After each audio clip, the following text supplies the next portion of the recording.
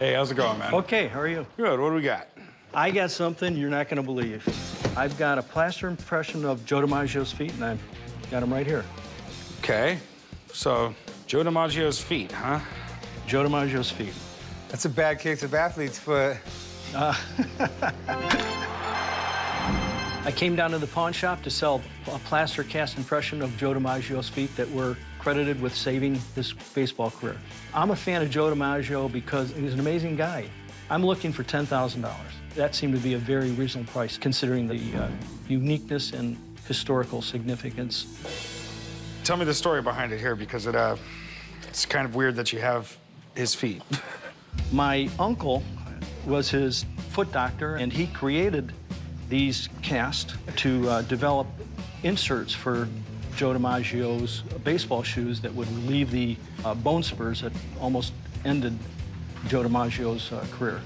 Now, was this before the streak or after? This is after the streak. After the streak, okay. What streak are you talking about?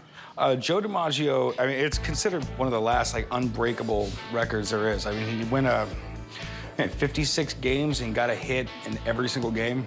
Wow, it's impressive. During the course of that streak, his batting average was, like, over 400. And the guy was one of the best baseball players to ever live. DiMaggio helped the Yankees win 9 World Series titles, and in 1955, he was elected to the Baseball Hall of Fame. The man is a true baseball legend. Hey, do you mind if I take a look at him? No, go ahead. No, is that supposed to be a signature there? That is his signature. Okay. How much do you want for him? I'm looking to get $10,000. Okay, I just never even heard of plaster casts of some guy's feet before. I just don't know what they could be worth, man. I'll tell you what, let me have a buddy of mine come down and take a look at them for me, because the problem with one-of-a-kind items is sometimes they're only worth money to one person. Okay. Bet, I'll be right back, all right? Thanks. I welcome expert opinion because I've done my research, and it would be disappointing if he believed the value of these were less than my asking price. That would be disappointing. The guy was a legend, and I know there's a huge market for his memorabilia, but this is such an unusual item, I have no idea what it's worth. So I called Jeremy in to come down and check it out.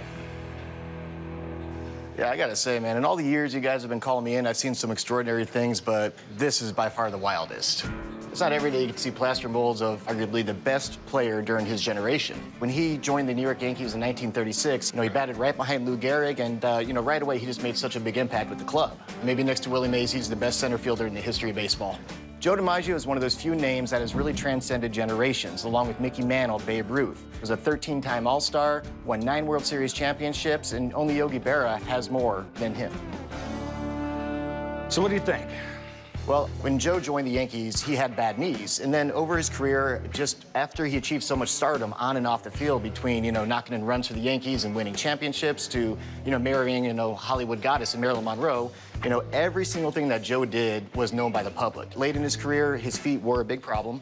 And ultimately, a lot of people think that it was his feet that caused him to retire following the 1951 season. Okay. Here's my big thing. It's a weird item for me. No doubt. What do you think they're worth? Well, we're dealing here with 2 elements. I mean, first of all, we have plaster molds of arguably one of the best center fielders in the history of baseball. And then the second element we have is the actual autograph. It's actually personalized to your uncle, your pal, Joe DiMaggio. Okay. So, I mean, these are obviously, without a doubt, a one-of-a-kind piece here, and there's no shortage of people collecting Joe DiMaggio items out there, plus his feet were a big part of his success. Compared to other DiMaggio items, I would put the value at around $3,000 to $5,000. Well, Jeremy, I appreciate you coming down, man. Absolutely, Corey. Good to see you, John. All right, see you later. Good luck to you. Great, thank you. You bet.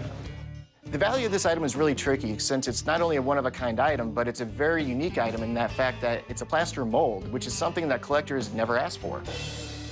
So you heard my guy. He said, between $3,000 and $5,000. Not near what we're actually looking for.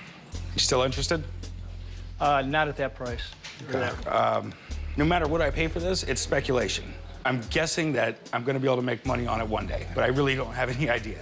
So, I mean, for me to make you an offer at this point is just kind of ludicrous. Okay. All right? Understood. Appreciate you coming down, man. Great, thank you. I have a different view regarding the value of the item, but it is disappointing that it was substantially below the price that we're looking for.